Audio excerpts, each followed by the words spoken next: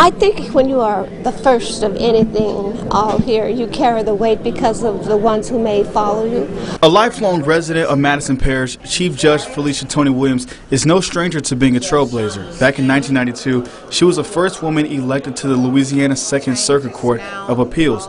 Mary Jackson knew Chief Judge Williams before she put on her judicial robe for the first time. From infancy, I was her first Sunday school teacher. Today, she becomes the first African-American Chief Judge of the Second Circuit Court of Appeals, serving 20 parishes in North Louisiana, and she was sworn in on October 4th. I made a pledge 25 years ago to be fair.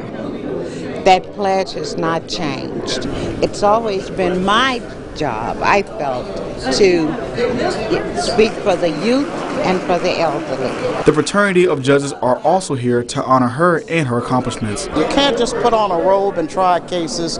You've got to be out in the community doing things. And also to witness history. Today is an historical event. The first time a female has served in this position, and the first time an African American has served in this position. Julius Kizzy reporting.